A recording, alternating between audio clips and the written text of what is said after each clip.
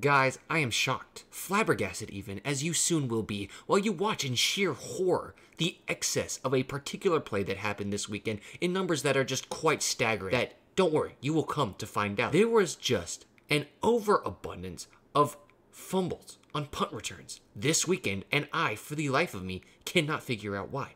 There is no new technique, there is no rhyme nor reason between misjudging ball flights, poor ball security, and in Alabama's case, a very, very questionable call. I just cannot believe we witnessed such a high number of this obscure play.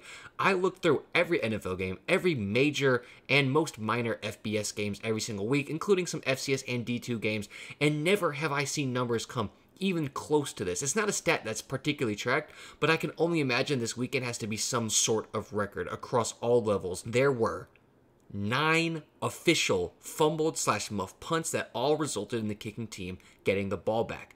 I'll even call it 10 if you count this fumble that wasn't counted by the Patriots returner because he was clearly down, but Christ, Butterfingers, you are going above and beyond for your product placement this year.